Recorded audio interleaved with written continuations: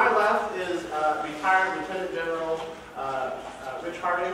He retired as the Judge Advocate General for the United States Air Force. And just very briefly means that he was the top attorney for the Air Force. He was a legal advisor to the Secretary of the Air Force, and therefore has a very worded background, and I think will be of real interest to you. So I'm going to get out of his way and let you do that. So please welcome Lieutenant General Harding.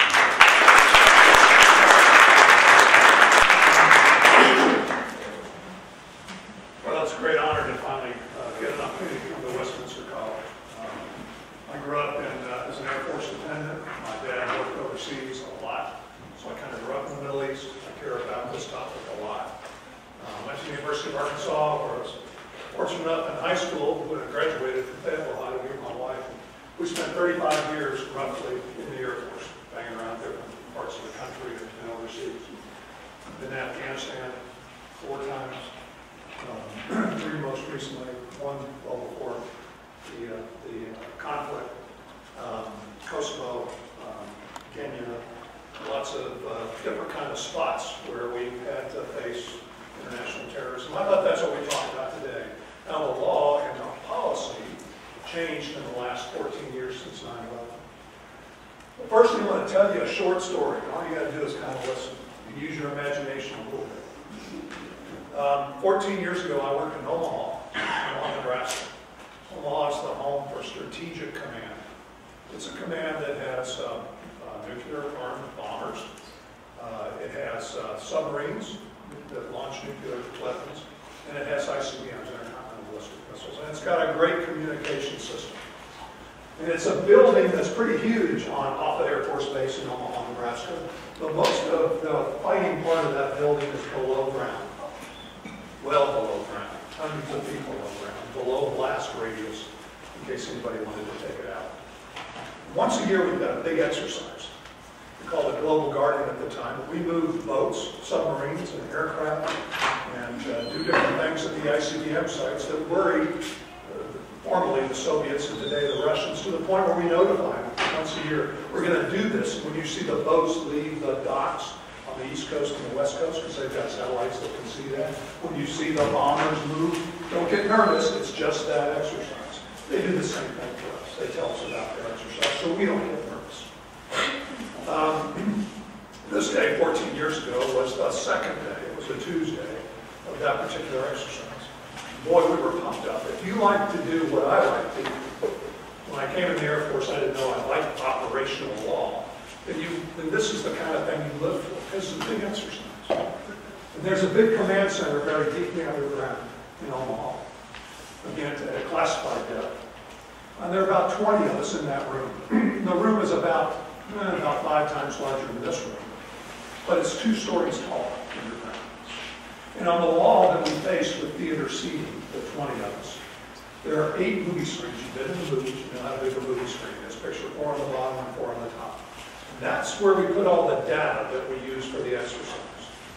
So we've got a lot of data on that wall, the data wall. Behind us, also on a 2-story linear wall, sits the support battle staff, about 100 people behind plexiglass that support us, that can call us down on the ground. So on that particular morning, I showed up, and it was a great day. A little chilly in Omaha. But I went back to get my coffee. That's my morning routine. I got my cup of coffee. I looked at the newspaper. Big Red, if you're living in Nebraska, all you get is football. Big Red was doing well. The football team was doing well. Economy not so well. I really didn't notice the date, 11 September 2001. And I thought, well, okay, this is going to be a great exercise. So we started it. We're all charged up. As day 2, it really starts rumbling. And about 30 minutes into my shift, the support battle staff behind us notified the Admiral, the 4-star Admiral that I worked for, on the floor. They said, "Admiral, we have an action." And he said, "Well, all right, put it on the screen." So they took down the data, and on the screen, we saw the aftermath of the first airplane hitting the North Tower at World Trade Center. And we all kind of stood there and sat in stunned silence. And we all kind of speculated that the pilot must have had a heart attack. Wait a second. Aviation discipline requires that the co-pilot be in the cockpit. Where's the co-pilot? How could this have happened? The admiral said, all right, break it off. Put that out of your mind. Let's go back to the exercise. And about 2 or 30 minutes later, the support pilot staff said, sir, we have another action. The admiral said, put it on the screen. And we saw the second airplane strike the second tower. And the admiral, and probably the best thing to do, he said, we're done. Cancel the exercise. That's about a $15 million decision. Because of all those boats that had left the ports, all those bombers, bring them home. We're done. We're going to stand in support of what's going to happen next. He asked the support battle staff, do we have an air event conference? Which is what we use if we had an incoming missile or an incoming bomber. We would have that comm center, that communication center down there, linked up with all kinds of other people throughout the nation. They said, yes, sir. So we've got the CMOD, the Cheyenne Mountain Operations Center, Cheyenne Mountain in Colorado Springs. We've got the National Military Command Center. We've got the FAA. And there's some notables online, sir. He said, well, pipe it in the loudspeakers, just like in this room that face us down on the floor. We heard the voice of Vice President Cheney, the voice of Secretary Rumsfeld. Cheney was already in an undisclosed location, altered location. And Rumsfeld was still, Secretary Rumsfeld was still in the Pentagon. About that time, the Admiral said, do we have any indication on who else was hijacked? And the support battle staff, again, there are a lot of people back there behind the wall, said, yes, sir, we've been tracking the field. We said, populate one of the screens. Within a few minutes, we had 10 hijacked aircraft identified. History would show that 4 of them were actual. The other 6 we call fog of war. When the FAA grounded all those aircraft, sometimes there was something lost in translation. And some foreign pilots decided maybe the appropriate thing to do is to get your hijack squat button there and then head for Canada or wherever. So there was a little confusion on that. So we worried about that for a little bit. About that time, support battle staff said, sir, we got another action. Admiral said, put it on the screen. And we saw the aftermath of the Pentagon having been struck. Now, for all of us in that room, we had served in the Pentagon before. You don't get to that room unless you've got a few years and a lot of scar tissue on you from other assignments. So we had served in the Pentagon. It was our home. The 4-star admiral that we worked for said, what side of the Pentagon is that? Bring it up, sir. I want to see it. Show me a schematic. So the Army side, sir. And then we gave, because we were a joint force, we were bunkered down there, we gave our Army brothers and sisters our condolences for what had happened on that day. About that time, we heard that the Pentagon had been evacuated. The State Department had been evacuated. Those people were our backup. If you want to call a friend in my business, that's who you call. But they were gone. They were somewhere out in the grass, on the street, trying to get home. The State Department also could have been developed, but they were gone as well. And then a truly odd thing happened. The phone on the Admiral's desk that we would use during the exercise, when the exercise president or the exercise secretary of defense would call people pretending to be those in those roles, it rang. Oh, wait a second, we weren't in an exercise anymore. The Admiral cut the phone, talked for a few seconds, put it down and said, the president will be here in 1 hour. Prepare to greet the president. So we started to scramble. What would the president be interested in? Well, it appears that some planes were flown into, some valuable national resources. We kind of had a good suspicion as to how that happened and who had done that. Somebody in the back, working on the intelligence side, screamed out, how do you spell Al-Qaeda? So other guy, I've got some ways you can spell Al-Qaeda, and we're arguing about it. This is really a minor, pitiful point in the middle of that day. Maybe the best work that yours truly did that day was say, you know what, it probably doesn't matter how we spell it. Let's just spell it consistently, because I'm pretty sure the president doesn't know how to spell it either. So whatever we do, spell it consistently, and we're done. So all of that was working its way through. Yours truly was working on issues dealing with support of civilian law enforcement from the military, how the continuity of governments, all of those kinds of issues that are woven into this. And it had a small staff topside that was helping them with it. About then, a truly surrealistic event occurred. See, on the loudspeaker above, the duty officer back in the Pentagon, the National Military Command Center, asked the Vice President, sir, United 93 has turned. Sir, we have another bogey. It's Airman's talk for unidentified aircraft refusing to respond. Another bogey headed to the National Capital Region. 9-3 is headed to the NCR, the National Capital Region. What should we do? And the Vice President said, take them out. I wrote down take them out at that time because I thought that might be important in the future. What happened next, I didn't see coming at all. The duty officer back in the Pentagon, who was highly trained, and this is why training is so important, pushed back on that a little bit, just to clarify the order, and said, Mr. Vice President, would that be the President's directive to shoot down United 9-3 and the other aircraft?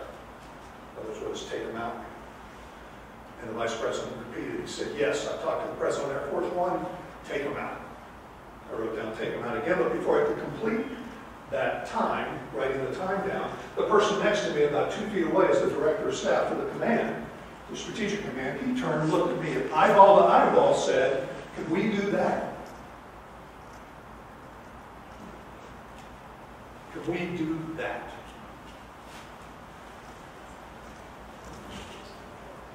Contemplate the unthinkable. There are 40 innocent souls on United 9-3. It's headed to the National Capital Region. Our best guess is it's going to go to the capital. How do you weigh that? What's your response going to be? Can we do that?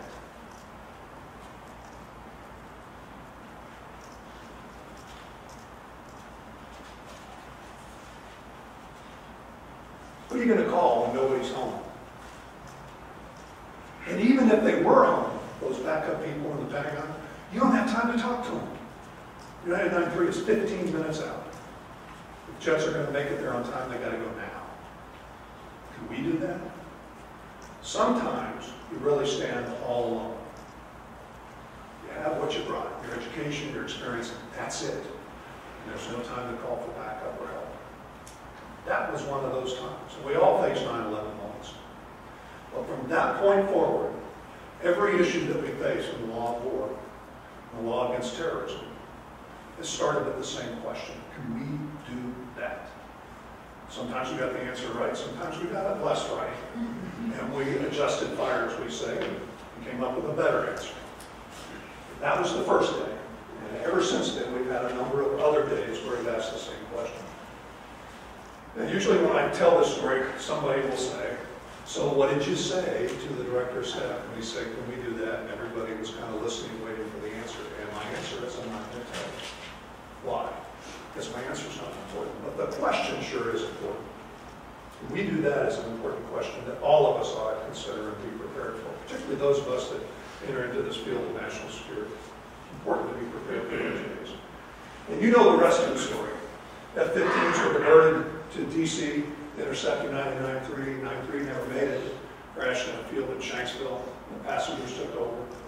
We didn't know that, by the way, back in the Montgomery Mall. We thought we had shot them down for a few days until we learned that the back brief that had not occurred. The President did arrive. He was briefed. Perhaps the best decision he made that day was to go home. He said, I'm not going to stay in the hole in Omaha. The nation needs to see me back in the White House. He left. But we were prepared to entertain him that night. So what were the issues that we addressed post 9/11 that started with the question, can we do that? The very first issue that day in the command center was this. What are we dealing with? Is this law enforcement or is this an act of war? That's an important distinction because depending upon which of those two you pick, it leads you in different directions. If it's law enforcement, then it's a policing action. And I need to apprehend the felons, those that plan this. If they resist apprehension, shoot or kill them. If they're in another nation's territory, we have to pay attention to that sovereign. So we have to ask that sovereign to do that. But wait a second, they're in Afghanistan, and the sovereign there right now is the Taliban, who's kind of supported them in a big way to this point. Allowed them to stay there and operate out of Afghanistan. If it's law enforcement, when I capture them, I'm going to try them, and the punishment will be issued by a court of law. But if this is an act of war, then I can shoot them today, even if they're asleep in their beds, as a status target, because the law of war allows a belligerent to do that. And if I capture them, I can detain them until the end of hostilities, which may be, in fact, forever. You know, people tend to think of World War II as a model for how wars ought to be run. Well, all right. 1939 to 1945, active hostilities with the Nazi Empire, and with and from 41 on with the Empire of Japan.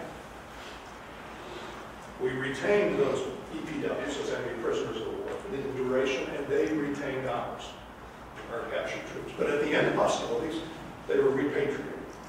Same thing applies here if this is war, but it's kind of a unique war, isn't it? Because it's not a nation state. It's something that we like to refer to as a non-state actor. It's an organization that doesn't really have an address. So if we attack them in Afghanistan and they move to Pakistan, which they did do, or move to Iraq, or move to North Africa, we're still at war with the organization. So when does that war end? Because only then, if this is war, do we release those detainees. So that's an important distinction. Which of these two do we pick? The administration says war. We're going to pick war. And that's not the first time we picked war against a non-state actor. You have to go back to, I think it's Madison, back to the barbaric pirates, before you find kind of a similar event where we picked object of war against an organization. But it's not unheard of, but it's extremely rare. So we said this is war, and the law of armed conflict applies. So from there, we made other decisions based on that juncture, that Y in the road, crossroads. We said that those that are captured need to be detained until the end of hostilities. Now, some of us back in the Pentagon said, and in those command spots like Omaha, said, you know what, when we do that, call this war, and retain those prisoners, which we're going to call illegal combatants. Why are they illegal? Because the Convention says to be a legal combatant, to have a protected status, you must wear a uniform, you must operate under command structure, you must bear arms openly. Those are the indicia of being a lawful combatant. The enemy we were fighting did none of those things. Now, in fairness, that's a Western view of combatancy. It comes from the Geneva Convention, the Hague Conventions, all of that was westernized law. They're not necessarily disobeying that law, it's just that's not their cultural background. So they're illegal combatants. The Geneva Convention says they're entitled to some privileges under Common Article 3, but not all of the Geneva Convention. So both some of us say, you know what, we think we're going to be keeping these people for a very long time. Why? Because this war looks like a forever kind of thing. How long has Israel been combating terrorism? Haven't they learned to coexist with terrorism, degrade it, keep it low, and as little effect as possible, but will they ever defeat it? So that was really the second issue we came up with. If you declare war against terrorism, is it ever winnable? We declared war on things other than nation states before. Those of us that were alive in the 60s, we had a war on poverty. In the 70s, we had a war on drugs. In the 80s, we had a war on crime. How are those wars going? Now we declare war on terrorism. Well, what is terrorism? It's not a specific, necessarily identified group of people. It's a tactic. So how do you declare war on a tactic? And why do we see so much of it? Because it works. It's a tactic that actually does work. And there have been nation states that have succumbed to terrorist events of different ills over the course of time. It's a poor man's weapon. If you face an enemy like the United States, it has all this great firepower. And you've got these sophisticated tanks, and you've got sophisticated weaponry at sea, and you've got fifth-generation fighters, and you've got spacecraft that can see all kinds of things, and read signals from cell phones. When you face that kind of enemy, what can you bring? Is it likely that the Taliban anytime soon is going to develop a fifth-generation fighter? No. Not going to happen. So how do they fight an enemy? They do it asymmetrically. They use terrorism. It's a poor man's tool. And it's worked before. We're not the first to choose this. Think about our own revolution. We weren't terrorists, but think about that revolution for just a second. We faced the greatest army on the planet. George Washington gets lots of accolades for winning the revolution, 8 years of war. What he really did, in fairness, and I'm a huge George Washington fan, as a military historian, I'm a huge fan. What he really did is didn't lose the war. He outweighed the British, and they went home. He was fighting something we call insurgency, another poor man's weapon. He was brilliant at picking a conflict and always having an exit strategy, planning to ultimately perhaps lose, but bleed the British a little bit at a time to the point where Parliament would say, we're done. And that's exactly what happened. So how do you fight terrorists and how do you fight insurgencies? And that's really what we've learned in the last many of the interviews. So if we're going to pick a war against terrorism, we even call this a global war against terrorism, we have to, I think, be realistic and realize we may never win it in a traditional sense. We can degrade it, we can reduce it, but we may never win it. We also have to understand that when we do intercede in another territory, like Afghanistan or Iraq, or perhaps even in Syria in the future, that terrorist enemy can degrade into an insurgency. And there's a lot of science on insurgency. So we have to realize that science says that it takes a couple of decades to beat an insurgency. And the ones that are really hard to beat are the ones that have a neighboring country that support them. And there are a lot of examples of that kind of activity occurring. The British probably have the best credibility or claim that defeated an insurgency in Malaya. It took them 30 years. 30 years. And the American people have the patience for a 30-year war. Look what's happening in Afghanistan. We've been there for 14 years now. 9,800 troops. By the end of 17, it's going to go down to 5,500, according to the current administration's plans. Can you win an insurgency? Can you fight a counterinsurgency in Afghanistan with 5,500? Hadn't been done yet. It's difficult to imagine. So the American people like quick wars, wars that they can win. They like the Gulf War, the first Gulf War. Wasn't that neat? The first Gulf War was completely different from what we face today. First Gulf War, you had a whole bunch of peer-to-peer. You had Saddam Hussein, the fourth largest on the planet, in the desert, with nothing else around it. And the Air Force bombed it for a couple of months. It was an easy target. It was dumb to put tanks out there. They even tried burying some of the tanks, but you could see the artillery too. So we bombed them, and then we took an army approach and peer-to-peer combat, army to army, kinetic fight, and we won that very quickly. In part because that conflict, victory was not defined as going into Iraq. So they went off into the road to Basra, remember that, and back into Iraq, and we were done, and we won. General Schwarzkopf did a great job. He's a hero. Everybody loves American Armed Forces, as they should. But that's a war that we're probably never going to fight in the near term. This was a dumb war. Saddam was not a smart tactician or strategist. Putting that army out to desert was kind of stupid. So we fight a different enemy today. We fight a guy with a rifle that lives perhaps in a hut or perhaps in a cave, who's difficult to find, who will put the rifle down and meld into the population, who doesn't wear a badge or a uniform, says, hey, I'm the bad guy. The only way to stop that kind of a person, that kind of an armed force, is to get into the population centers. That's counterinsurgency. To build an economy that people can make a living on, rather than being paid $5 a day by the talent. That takes a long time. It takes more than a military force. It takes all the tools of power that we have, economic, diplomatic, USA, all of those forces need to converge. And the question is, will the American people have enough patience to allow that to work? We, like Israel, may need to learn to coexist with terrorism. An important point that needs to be made here is that we are not at war with Islam. We're in a political season, and it's really unfortunate, some of the statements that we're hearing, because those statements get good people killed. They get my people killed, the people that worked with me in uniform. When you say we're at war with radical Islam, it gets translated back, just like the old game of telephone, used to move a message along. By the time it gets to the Middle East, it's very simplified. We're at war with Islam. If a politician that wants to be the President of the United States says we're at war with Islamists, then the message gets back to those that weren't radicalized that we've declared war against Islam. So you want to swell the ranks of the bad guys, of the terrorists? Do that.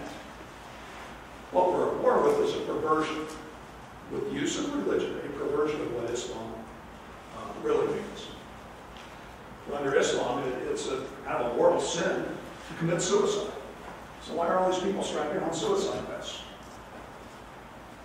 You have to listen to the teachings that followed Muhammad, the prophet, peace be to his name, to realize that that is really not what Islam stands for. Islam stands for peace.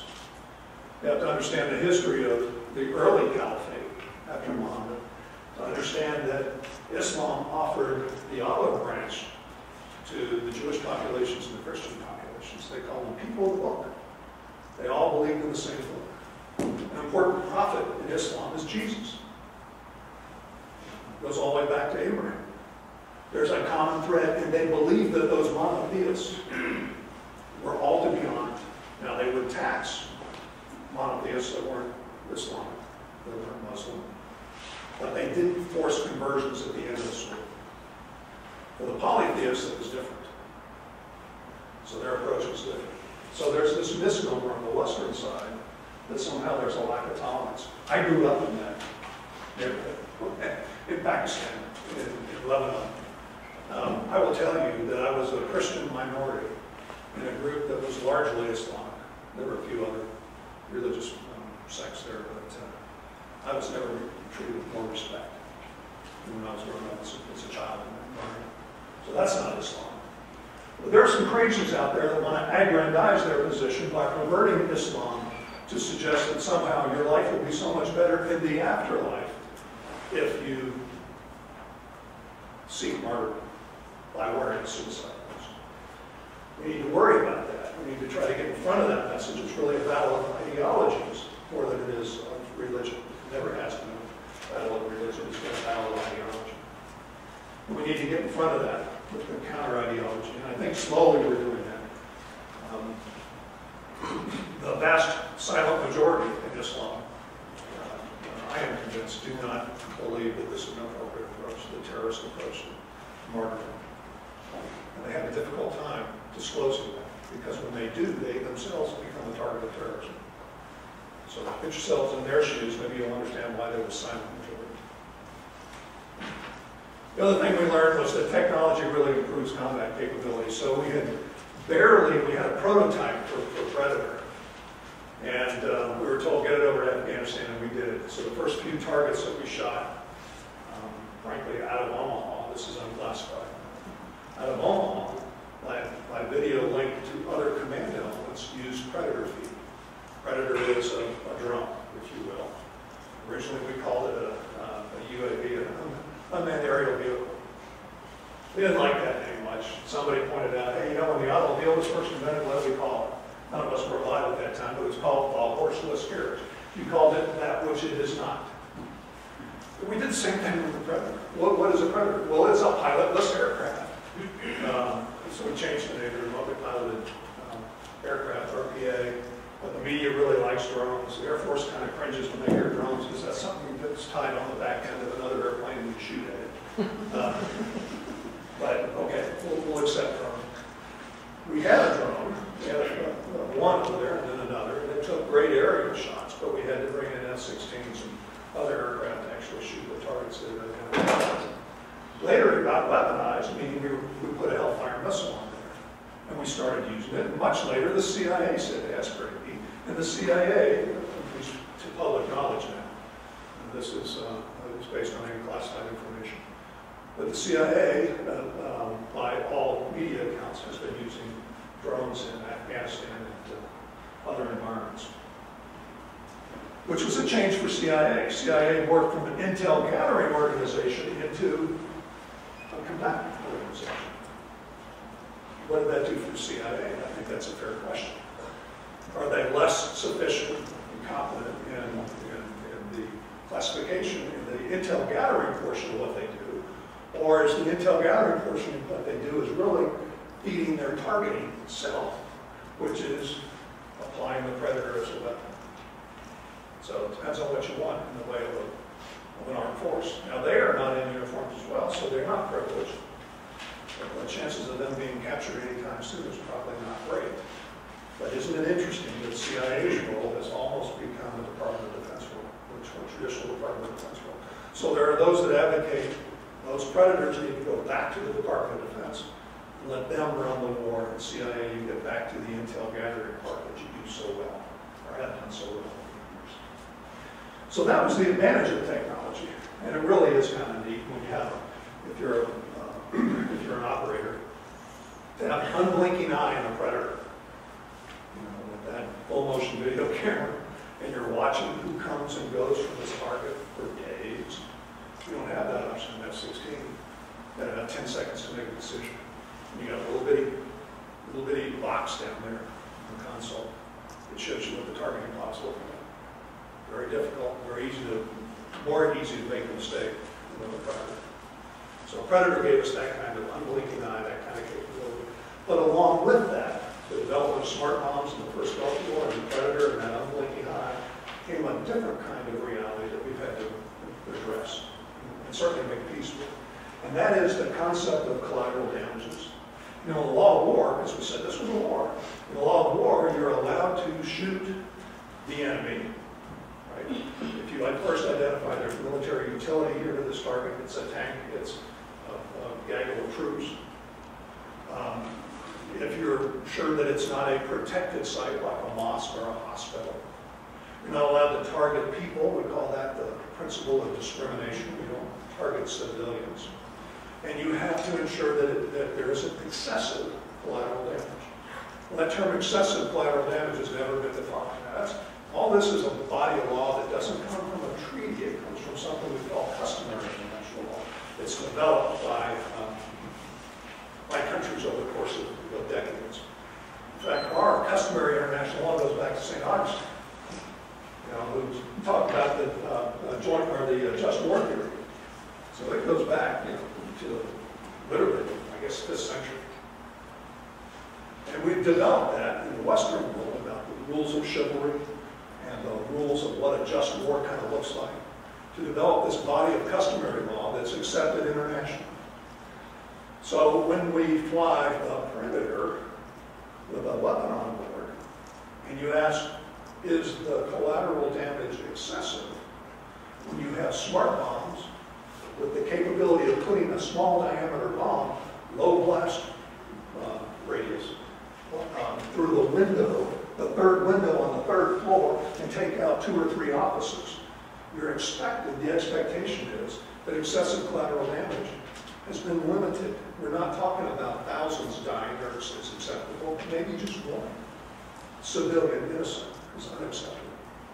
So that collateral damage, what is accessible collateral damage, has been reduced because our weaponry's got better over the course of time. And it got to the point in Afghanistan where they were toying with the idea that the only acceptable collateral damage is 0 civilian casualties. Well, the enemy heard that. I know what to do now. Rev up all those children. You guys follow us, or we're going to live with you. We're going to bivouac in schools. We're going to live in populated areas because the United States has 0 as collateral damage. And if they do fire on us, we're going to make a big PR effort and win in the court of public opinion that they killed innocents. And even if they don't kill innocents, we're going to make a blood rash that they did.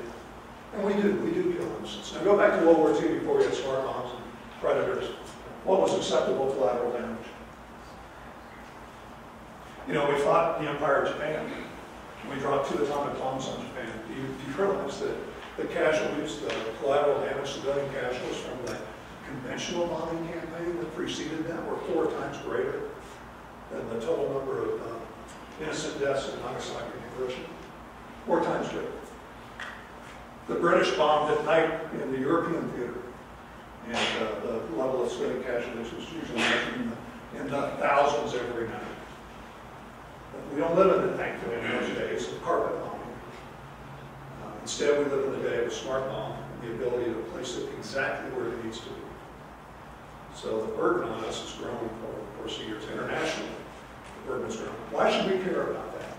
Because A, it's a violation of international law to have excessive collateral damage. But B, you can't build a coalition if you're upsetting all your allies.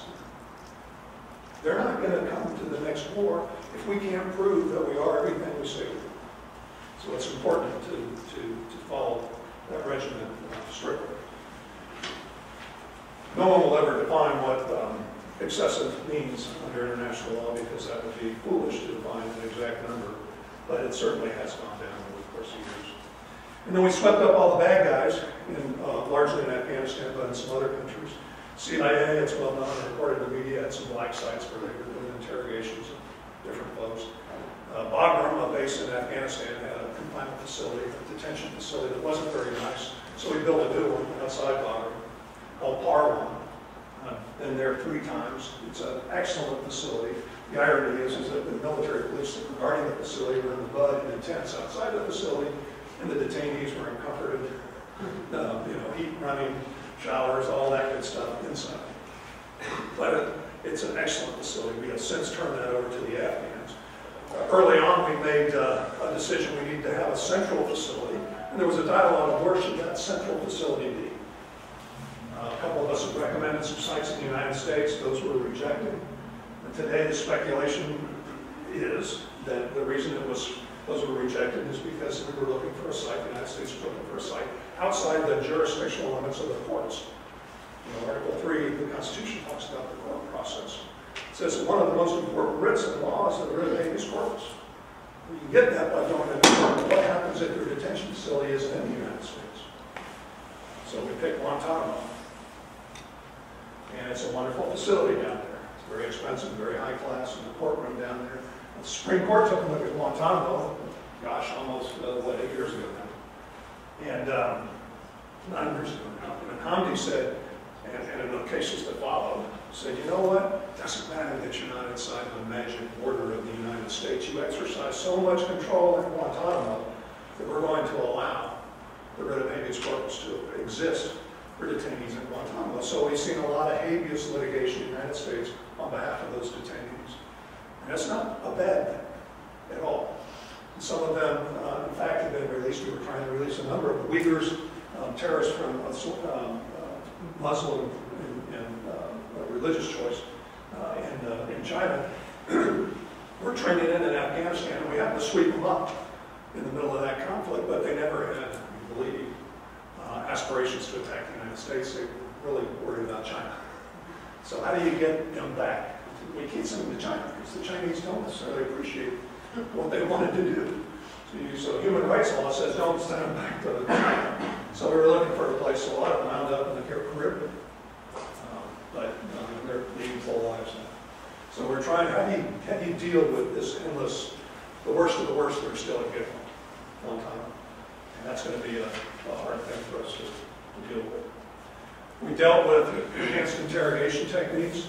First time we heard of it on the uniform side was when we got reports back from Afghanistan and Iraq. Hey, so there's some funny things are going on over here.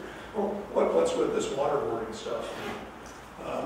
So we started asking questions. There was a reason, I think, that the uniform lawyers weren't asked about the propriety of deviating from the Army manual on interrogations and using enhanced interrogation techniques. Instead, the opinion was written by a law professor in Berkeley. It was on loan. And he said, yeah, you can do that. It's really not torture. Well, all of us would say, and almost to a man and woman of us, that it is torture. John McCain, who is the only member of Congress who's been an enemy prisoner of war, says it's torture. And I think he knows what torture is all about. So we've abandoned that approach and retooled and use now the Army manual, and we're no longer pursuing those enhanced interrogation techniques. And here's an issue that I think is perhaps most important. We, in the past, have adhered to the Constitution fairly well on the following point. Article 1, familiar with the Constitution, Article 1 talks about what? Congress. Article 2, President. Article 3, the courts. Right? So Article 1 says one of the congressional powers is the power to declare war. the power to equip an army. Article 2 says one of the president's powers is the power of the commander-in-chief. That's really modeled after the vision of Washington. Washington was our commander-in-chief, very successful. So they kind of had Washington in mind, I think, when they wrote this. The Federalist Papers even talk about it as we were attempting to sell the Constitution through the ratification process. Alexander Hamilton said, look, there's a difference between these two things. Power to declare war and the power to be the commander-in-chief. He said the King of England has both of those powers. But we are not building the King of England. We're building the President of the United States. So we want to separate them. We want the people to have a voice on when we go to war. But when we do, we want to stay out of the President's way as the commander-in-chief. Washington was the only president to ever take the field with his army. He did the Whiskey Rebellion. That was the last time. Since then, the president served as the commander-in-chief. The guy that works for him, or the woman that works for him, is Secretary of Defense. And all those commanders out in the field, like that 4-star admiral that I worked for in Omaha, worked for the Secretary of Defense and in turn for the president. So he is the commander. So after 9/11, on the 18th of September, we had the authorization to use force, which is kind of like a declaration of war because it came from Congress. And said you can attack those people that brought us 9/11, which would be the Al-Qaeda and Taliban. 2002, we got another authorization to use military force against Saddam and the Iraqi army. But we haven't had another one since. But where have we gone since that time? Well, we've gone into Yemen. Right? One of the predators over there, Malaki was killed in Yemen by a predator strike. We've gone to Libya. A lot of airmen flew over Libya. And we took down Gaddafi. Some argue that's really not war because you didn't put the boots on the ground. Tell that to the airmen that were flying those airplanes. And they're worried about being shot. It was war. We're getting ready to go into Syria. In fact, we're in there today with boots on the ground. Where are the authorizations to use forces against all of those threats? Well, they're non-existent. Under the Bush administration, people started arguing, oh, what? Article 2, the power to be the commander-in-chief, is all-encompassing. That includes the power to decide when to go to war. But if that were true, then why would Congress give an authorization? Why would the Constitutional Convention give an authorization to Congress that's meaningless?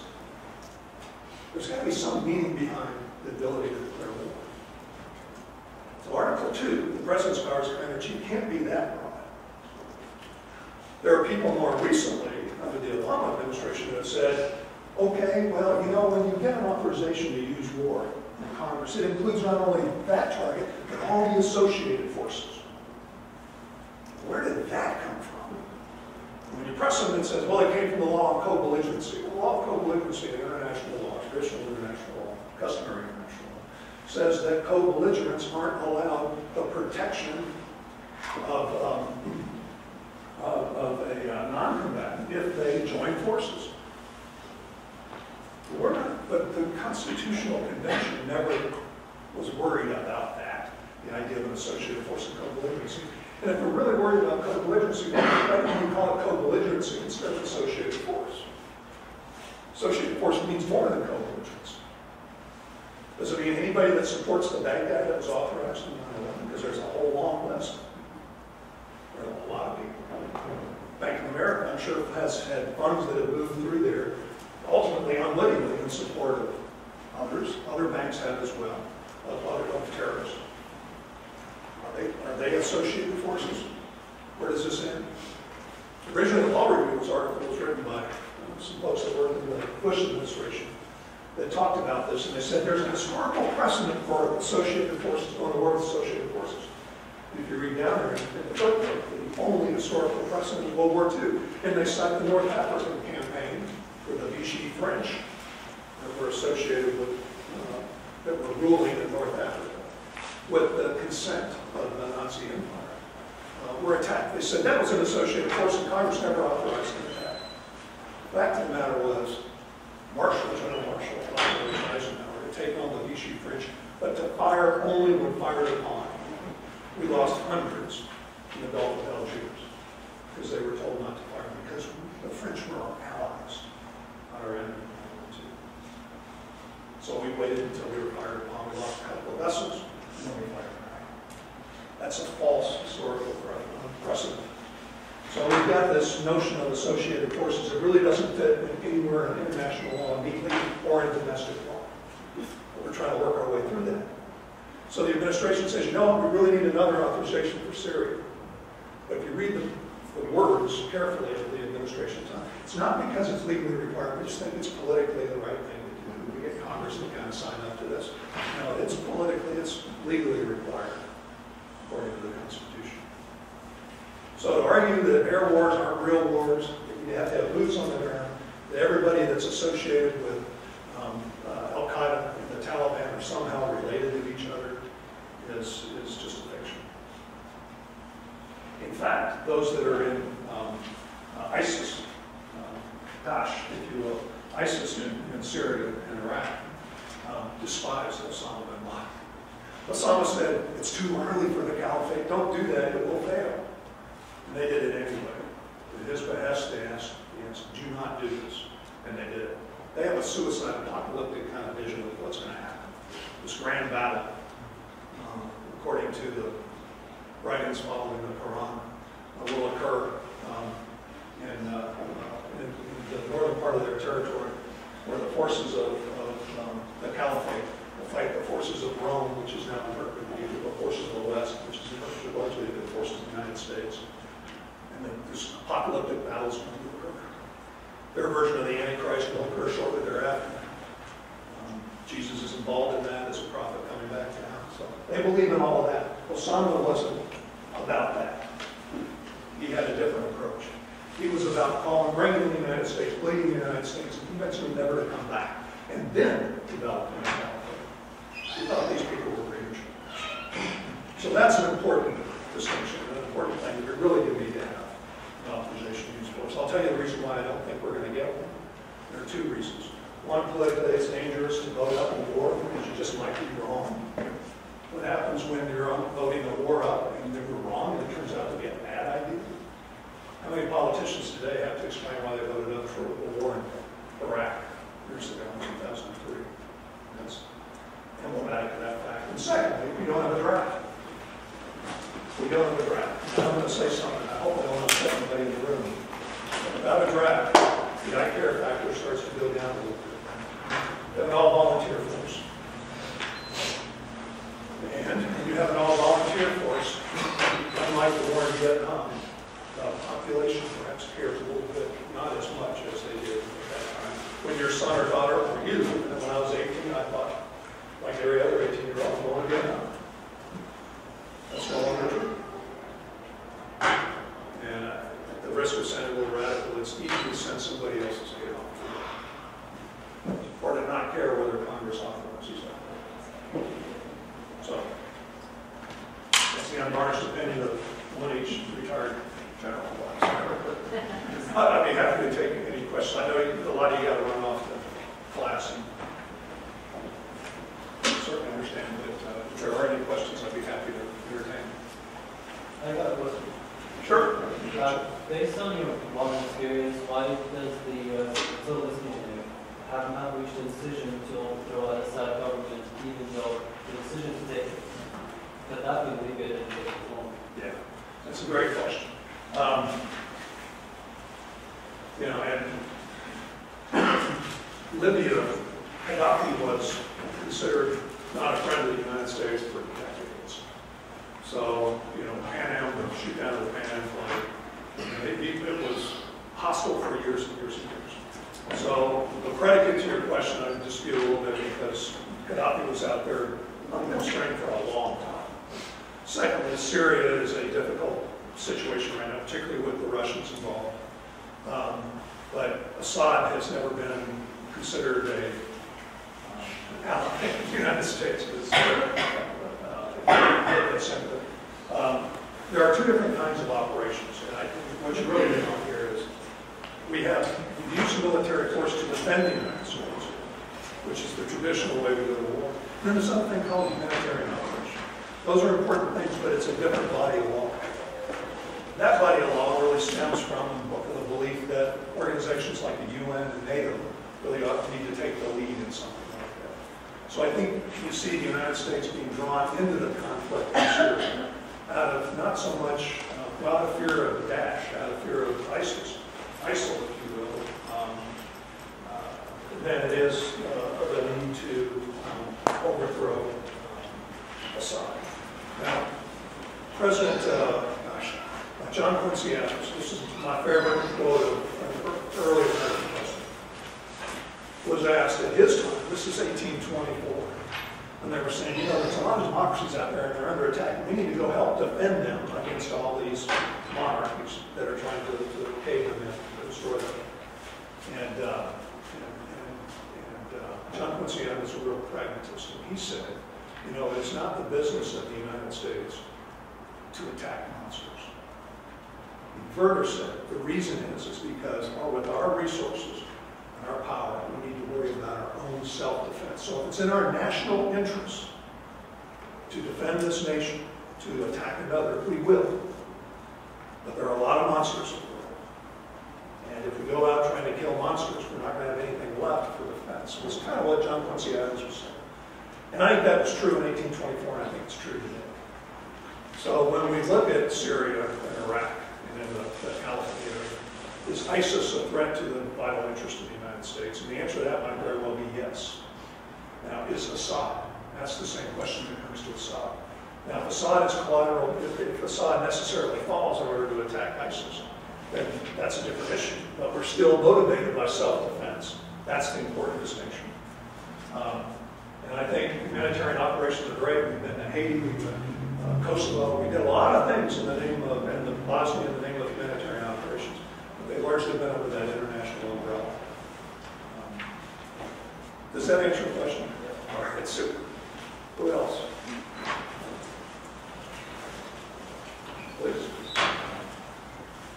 How significant do you think the threat of ISIS is in the United States national security? Yeah. Clearly, their recruiting tool has been to attack the West, at least in their propaganda, and it's worked.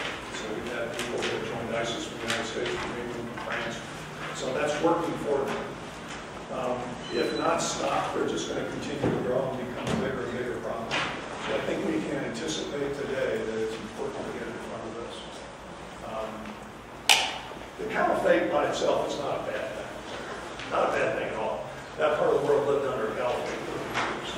Peacefully lived under a caliphate for years.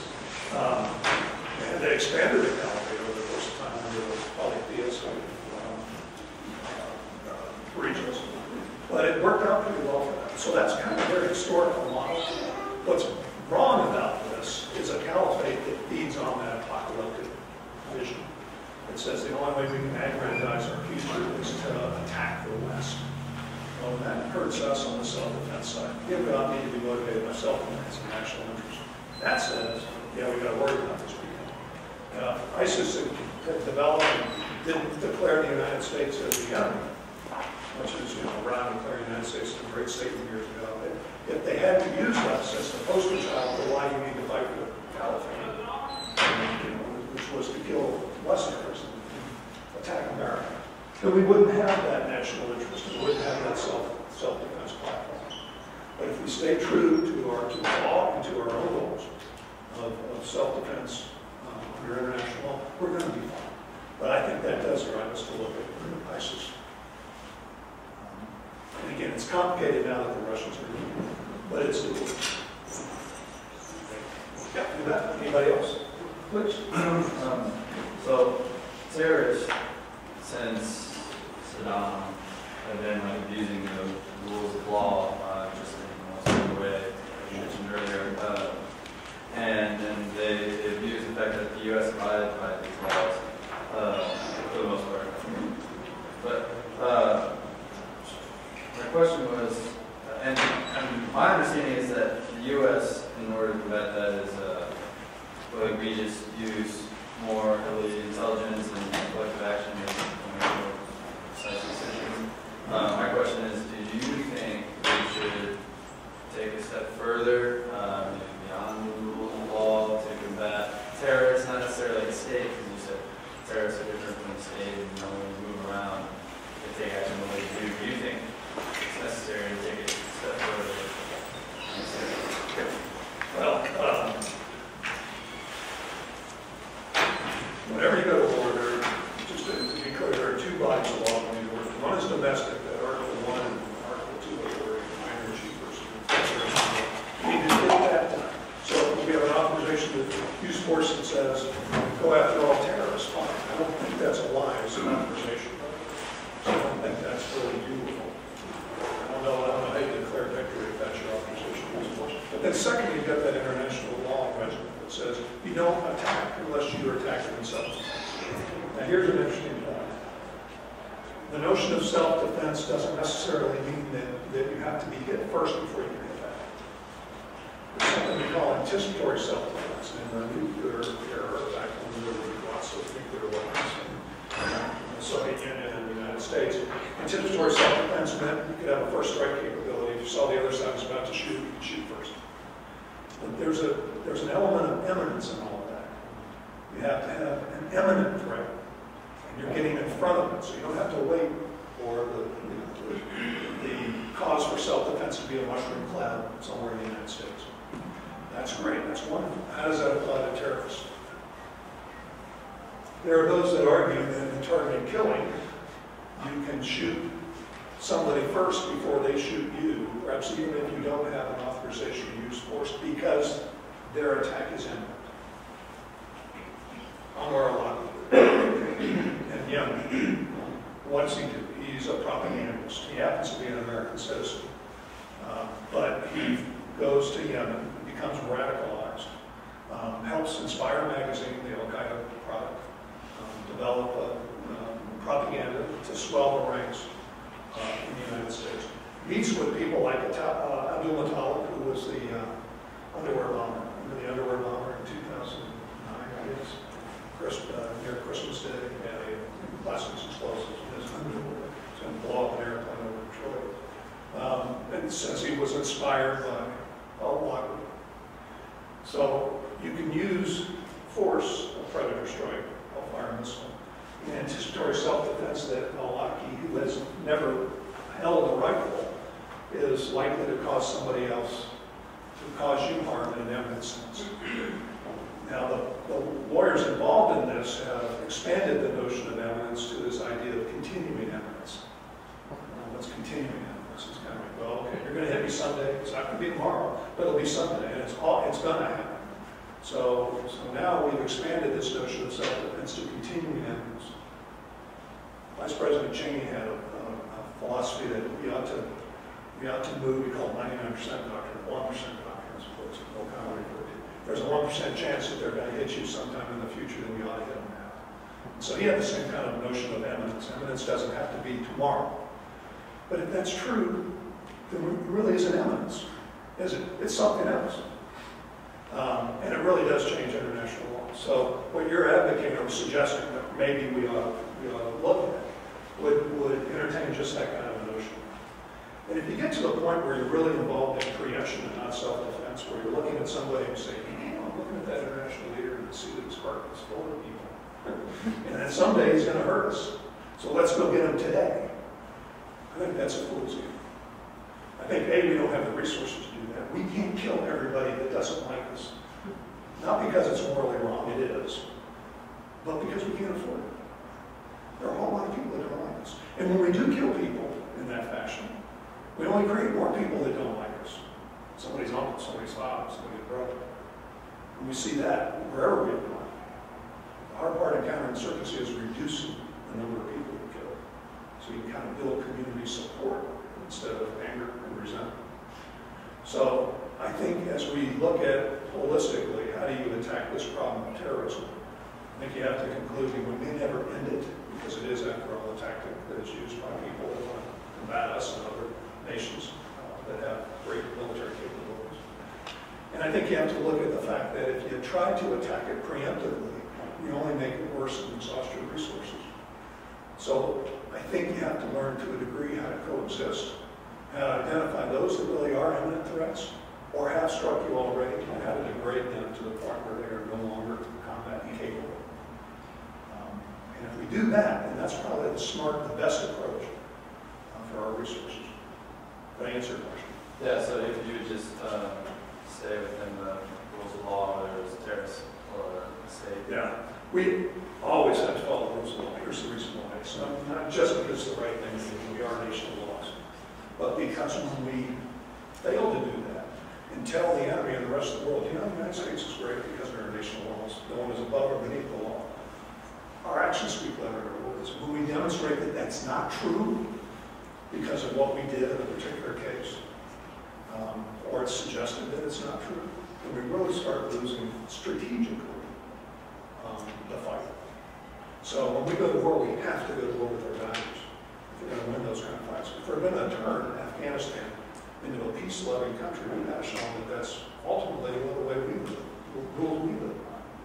So we can't, you know, criticize the enemy for doing something and to take an approach that looks a whole lot like Abu Ghraib over the prison, you know, stacking all the detainees and the dogs and all that stuff.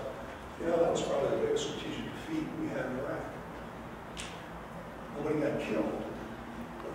One of those photographs that went out emboldened the enemy, and they said, there it is. That's the United States that said that there are national laws. Look what they're doing. We would never do that under Islam. You know, strip people down, naked like that, take pictures, have dogs around. That was a strategic defeat. The worst we suffered in Iraq. So that's why it's important to stay close to your values. Otherwise, we don't win. Any other questions? Please. I was wondering what the national interest was behind getting involved in like air bombing the Houthis. Yeah. Me too. Yeah. You know, Salah, the president of Yemen, was the ally in Yemen that we've had. I mean, he had some detractors, so he's out of office. So now what do we have in Yemen? And there are those who argue that Yemen is an extension of Al-Qaeda. In other words, it's an associated force. So what we're really after is Al-Qaeda in the Arabian Peninsula. But I would suggest that Al-Qaeda in the Arabian Peninsula and Al-Qaeda Central that we fought in Afghanistan are two different organizations. Al-Nusra up in Syria, people say, well, that's part of Al-Qaeda. No, that really isn't. A lot of these branches of Al-Qaeda, these independent cells, did not listen to Osama bin Laden and he pleaded with them to go in a different path. So to say somehow today they're an associated force, we don't need an additional authorization, I think kind of misses some of the history of what's happened in that world. Just because you share the same name doesn't mean you're the same organization. Now, if you are the same organization, then yeah, we've got an authorization to use force. But a lot of these, in particular, use examples in the extreme purposes of illustration, and that's the Syrian piece. And Al-Nusra, ISIS, all of those are the heirs of Al-Qaeda. There's something new and different. Libya is another one. Libya now has Al-Qaeda, but at the time we went there, they did. So all of those are great questions. Why is it important that Congress declare war? Not only because the Constitution says that that's their job and responsibility, but it causes a national debate to occur. We have elected representatives in the House of Congress. They carry our messages. They will call the general officers in and say, what is your strategy? They do periodically, but not completely, because we don't have this vote up or down on whether or not we need to go to, you name the country, authorization to use force. And when we do, there's a full airing of these things. And I think that's often important. So, you bet.